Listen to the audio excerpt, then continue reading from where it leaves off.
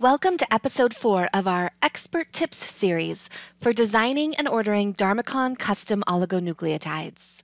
One of the top questions when ordering an oligo is, should I select to have my oligo purified? First, let's highlight what purification means in this case. Oftentimes, as researchers, we think of purification as removing impurities, such as enzymes or proteins, other impurities from a reaction. In chemical synthesis, purification refers to removing the non-full-length material so that the end product, that is, the product that gets sent to you, contains a greater representation of full-length material. Chemical synthesis of oligonucleotides occurs from the 3' end to the 5' end, but coupling efficiency is not 100%, meaning the longer the oligo is, the more non-full-length material you may end up with. Purification helps to remove this non-full-length material. The first determining factor of if you need purification is your application.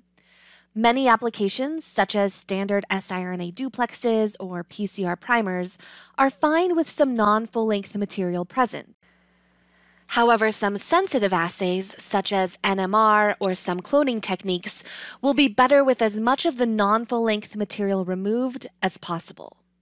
Beyond the application, we recommend purification when the oligonucleotide has parameters that are known to increase the presence of truncated material.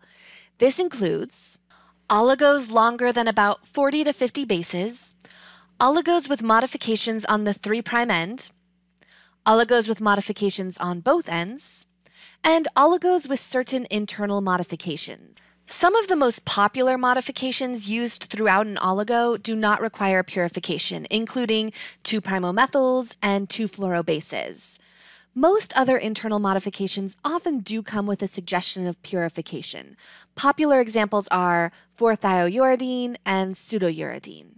The two most common purification options are PAGE and HPLC. High-performance liquid chromatography purification is a form of column chromatography. Oligos of different lengths are separated based on either hydrophobicity, for RP-HPLC, or charge, for IE-HPLC. In polyacrylamide purification, the oligo is run on a gel using an electric charge, separating the different sizes of oligos, and the desired length is excised.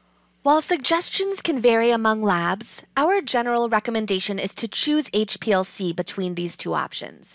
We've found it to be more efficient and effective. If you'd like advice for your specific oligo, contact our technical support team. We'll be glad to look at your sequence and offer our suggestions.